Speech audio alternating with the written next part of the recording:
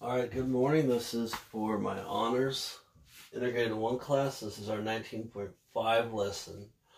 We have 2 goals today. We want to investigate the properties of parallel and perpendicular lines.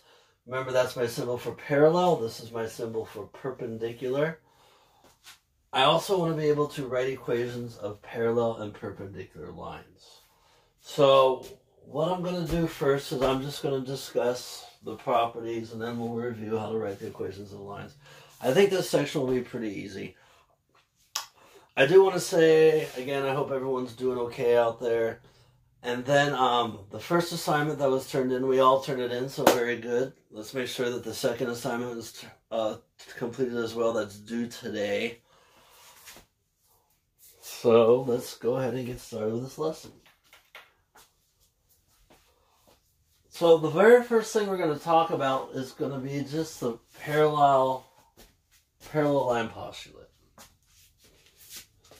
I think red's not a good color. Let's see what better color than that. Blue will work.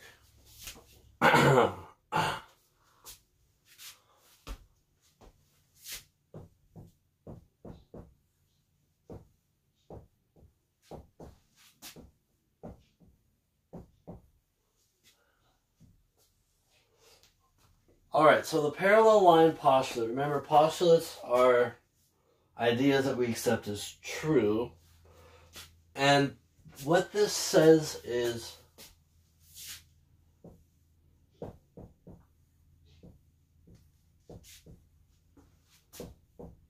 two lines are parallel if and only if two lines have equal slope.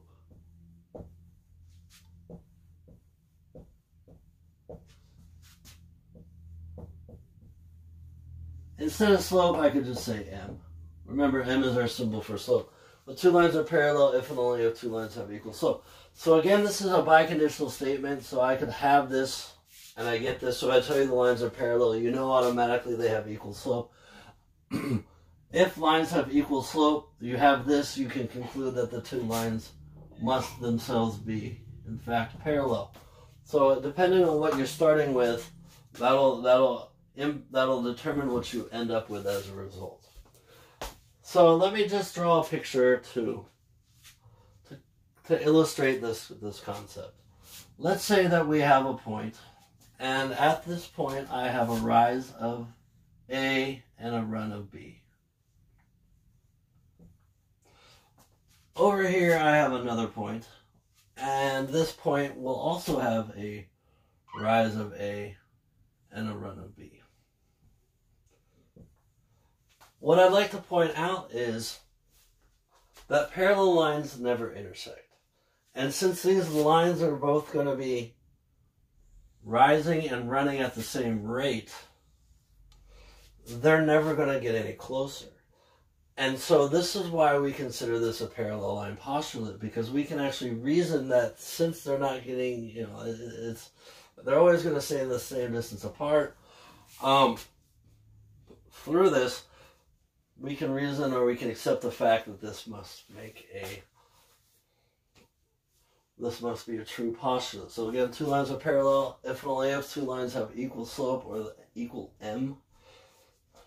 And we can see again that they're never going to get any closer because they're moving in the same fashion, and they're always going to keep the same distance apart. So that's the property of parallel lines. Parallel lines' property is that they have equal slope. That's what I wanted you to know. I want to talk about perpendicular lines and their properties, but this argument's a little bit more of a multi-step argument. And so before I can make this argument, I need to introduce a couple facts. Actually, 2 facts. Fact 1, that we need to investigate the properties of perpendicular lines. The first fact I need is the 3 angles of any triangle add to 180, or 180 degrees. Now, I believe this is something you should have seen in 8th grade, but if not, later in the book we're actually going to argue and prove this. That's the first ingredient for this. The second ingredient that I need to discover properties of perpendicular lines is if I have a straight angle. You know that if I add one ray coming out of it, these two angles themselves must add up to 180. If I were to add a second ray, we can conclude that angle 1, angle 2, and angle 3 must also add to 180 degrees. So I need this fact here so that we could say the measure of angle 1 plus the measure of angle 2 plus the measure of angle 3, that must add up to 180 degrees. This is going to be what I need to make my argument. Or not my argument, but to lead me to the discovery of the properties for perpendicular lines. Alrighty. So, let's suppose that I have a line that looks like this.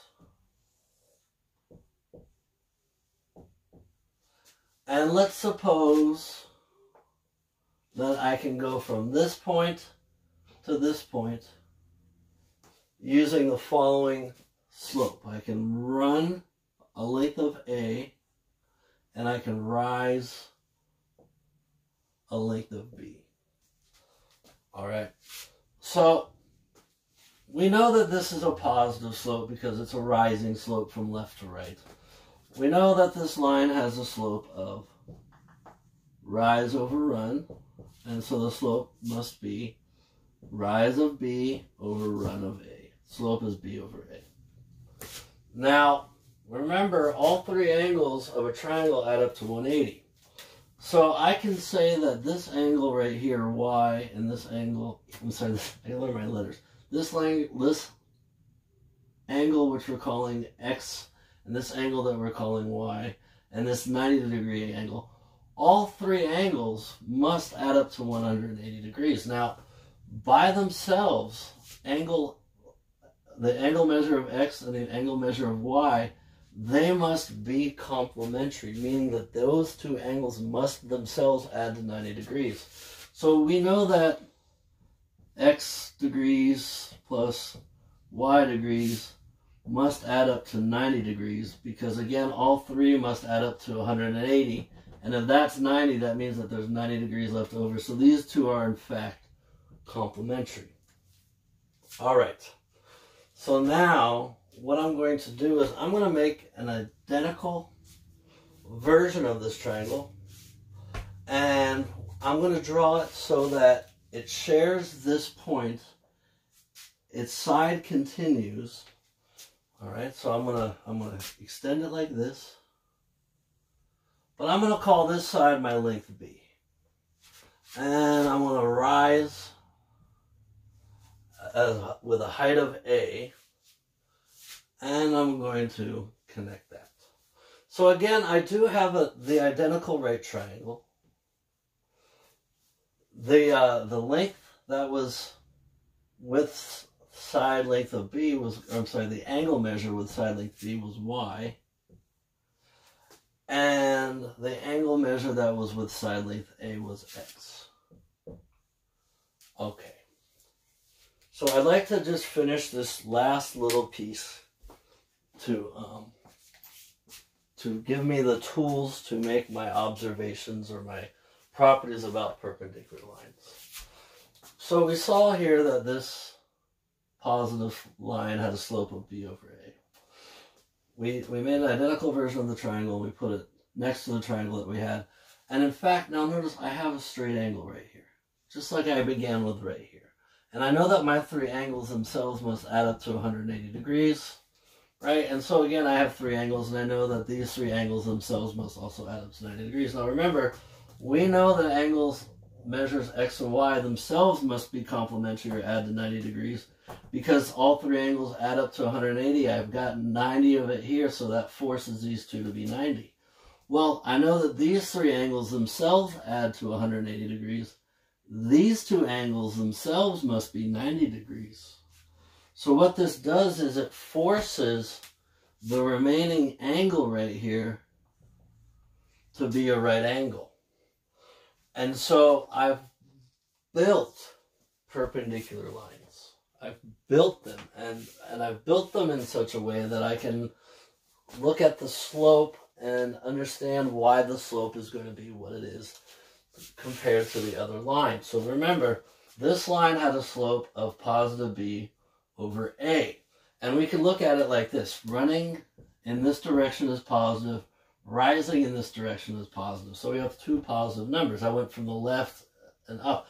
So if I want to find the slope from this point to this point, I'm going to now have to rise in a negative direction, but I'm still running in a positive direction.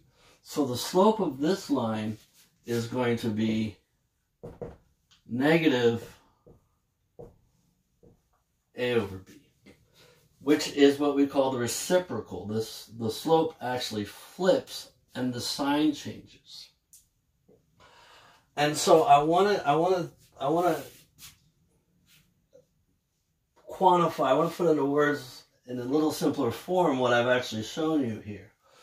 So remember, I set this up in such a way that I forced these lines to be perpendicular.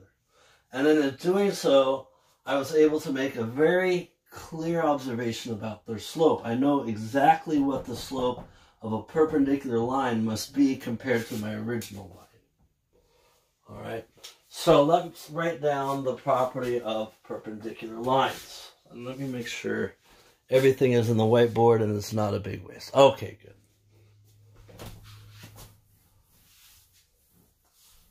Okay. So you could call this a theorem because we can actually argue it. It's not something we accept as true. We'll just say properties of perpendicular lines. We'll call it that.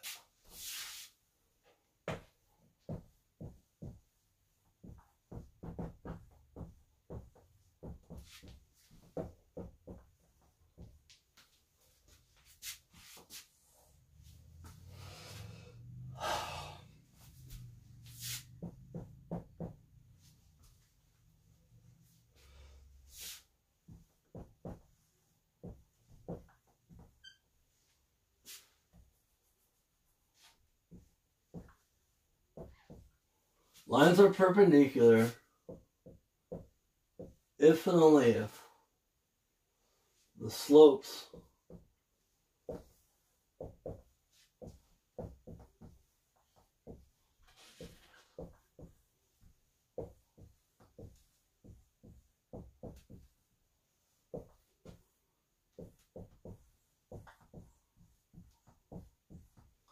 Okay, so I wrote this in a very mathematical way. I made it sound a lot fancier than it is. All right? So when I say that they're opposite reciprocals, basically what I'm saying is one is positive, the other is negative. Okay, that's me saying the opposite. The reciprocal, what that means is the numbers are flipped. Okay, so you flip the number. So let's just practice finding perpendicular slope. If I told you the slope of a line was 3 over 2, the perpendicular slope, which I'll just put that symbol down there, the perpendicular slope to that is going to be negative 2 over 3. Another example, if I told you the slope was equal to 5, the perpendicular slope to that, because I can call this 5 over 1, would be negative 1 over 5. I'll do one more example. If I was to tell you that you had a line that had a slope of negative 2 over 5, the perpendicular slope to that would be, since that's negative, we have to use the opposite, and we flip the number. The perpendicular slope would actually be 5 over 2. So there's we've investigated the properties. Now, you can actually even go a little bit further because there's something that's true about all of these perpendicular slopes. If I was to multiply -2/5 by 5/2, the 5's cancel, the 2's cancel, I'm left with -1. If I'm to multiply 3/2, I gotta sneeze, by -2/3, again the 2's cancel, the 3's cancel, and I'm left with -1.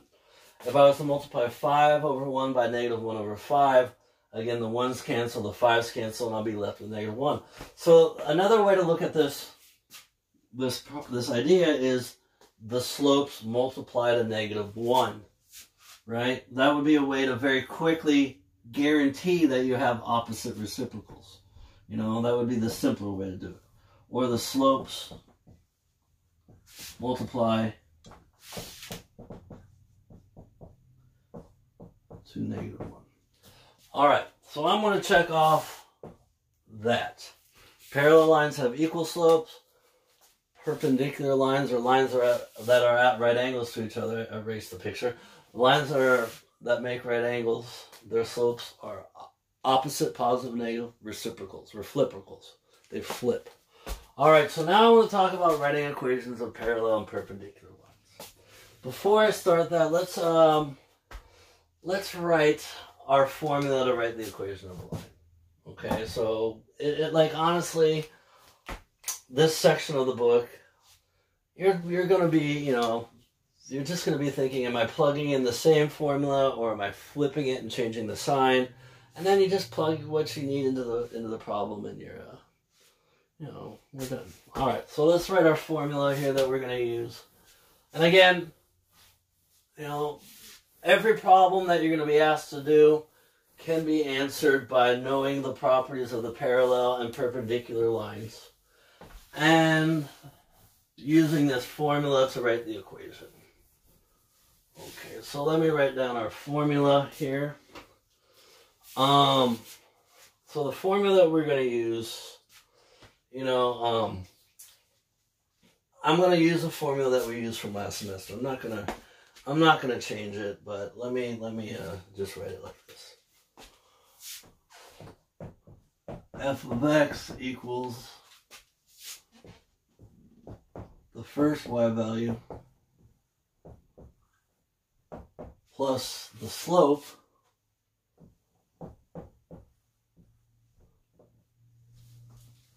times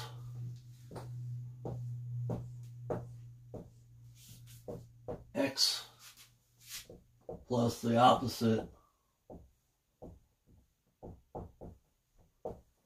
of the first x value.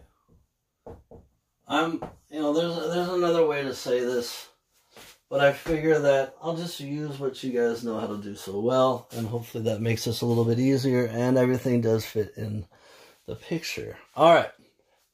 So you might be asked to write the equation of the line.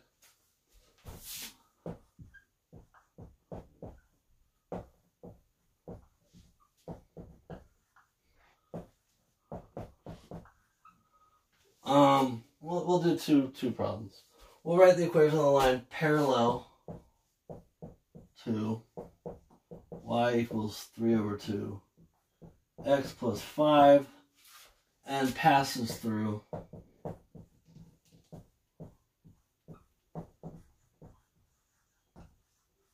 I don't know, 7 and -8. Okay. So again, these problems aren't very hard to do, you know, and let me just walk you through this step by step. Remember, to write the equation of a line, I need the first y value, the slope, and the opposite of the first x value. So let's fill out our formula right here. I got f of x, and that's equal to a number plus a number, and then it's going to be x, who knows, and then we'll close it off. All right, so let's find the first y value. You know, instead of writing it as an ordered pair, let's just remember that we can represent an ordered pair in a table form. And that's my first x value, that's my first y value. So my first y value is going to go there. Okay. The slope. Now we're dealing with parallel lines. Remember, parallel lines have equal slope. And this equation is in the form y equals mx plus b. Remember, m is my slope number. So I want a slope of a line that's parallel, so my slope is going to be equal. All right, so I'm going to use 3 over 2, and then I'm going to use the opposite of my first x value. So my first x value is positive 7, so I'm going to use the opposite of that, which is negative 7. Now, remember, we don't like fractions very much, so we're going to eliminate this fraction. We're going to multiply everyone here by 2. You get a 2, you get a 2, and you get a 2. This only gets 1 2 because this is considered one number. This will cancel. And now I have 2 f of x's is equal to negative 16. It's not very good. 6. And then it's plus 3 times x and 3 times negative 7. So it's plus 3x minus 21.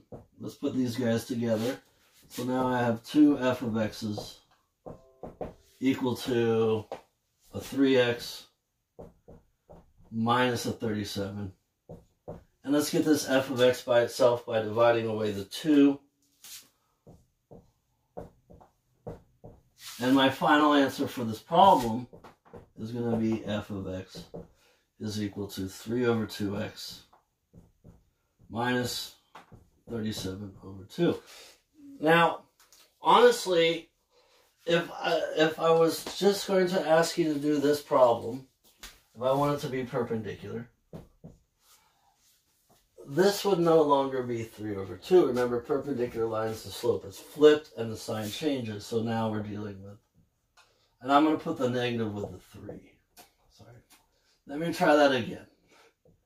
So instead of 3 over 2, I need the opposite, so it's going to be negative 2 over 3, and I would multiply everyone by 3 and do the exact same process. So, again, I don't think this is going to be very difficult for you. Remember, if I want equal, the slope's exactly the same. I want perpendicular, you flip it and change the sign. We can make ordered pairs into a table, so it reminds us how to find our first x and y value very simply. I do have a little bit of a way that I've memorized the slopes for parallel and equal. Okay, and then I'll end it on that. Okay, all right. So here we go. So to me, the parallel symbol looks a lot like the equal. So the parallel, the slopes are equal. Perpendicular slopes multiply to negative 1. So again, I'm trying to use the symbols to help me remember parallel slopes are equal, perpendicular slopes multiply to negative 1. And the only way two numbers can multiply to negative 1 is if they are what we call opposite reciprocals. Your homework on this lesson is 1 through 22 from 19.5. And again, I hope everyone is doing okay. And I will upload the next lesson for tomorrow. So have a good day, everyone. And again, like I said, I hope everybody is doing well.